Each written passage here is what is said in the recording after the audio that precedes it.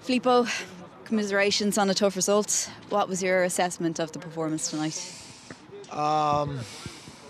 We prepared the game to be aggressive in certain situations and to defend as a block in the middle third in other situations, which we did quite well in the first half. And we were able to consolidate few possession like we were thinking. We know the quality of the opponent, so you have to play a perfect game and a disciplined game. But then at the beginning of the second half, our energy went a little bit down. Our block, defensive block, went a little bit down, and they were actually good on the ball, and we suffered. And we suffered a little bit too much. We couldn't consolidate ball when we were regaining. It was complicated. Complicated game against a really good and strong team. Let's learn something from this game and try to do better next. You said your players would play with no fear tonight. That was certainly evident. Are there a lot of positives to take from this performance? Yes, let's say that, yes, we were not nervous. We could do something better in possession, of course. But I have to give credit to the quality of the opponent also. I mean, you can't think that you go to play in Europe and you dominate the game entirely. So it was a complicated game, like I said, but maybe if we had a little bit more energy, let's say that. We arrived a little bit tired to this game after 3 games, couldn't prepare at the best, I have to be honest, but it is what it is. This is our situation right now, and we're gonna, like I said, we're gonna learn from this game and try to do better next.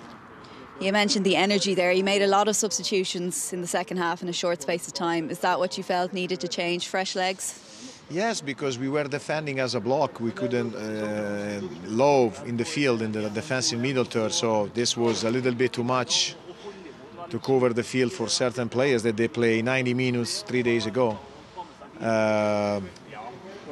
But listen, the squad is, you know, any players we have is able to compete at this level, which I think we show it. It's just, I mean, we could do something better. I could do something better with the substitution. Maybe I had to do something earlier. Sometimes, you know, you read the game in a way and then the game is going to another. It was also for me a really tough night because I couldn't coach. I have to stay behind.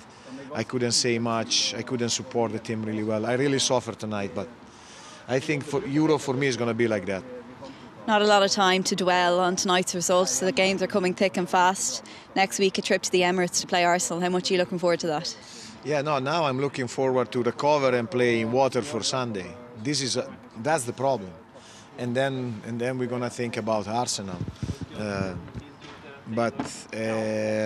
Yeah, I mean, one step at a time. Now Waterford, then let's see what to do with the trip in London. Is this a worry for you, the volume of games that you have?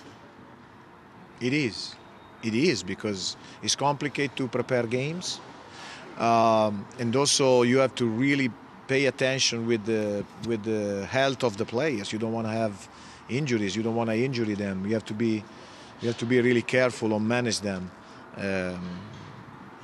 They are young, but when they play a lot of games, then is a problem. Thanks, Filippo. No problem.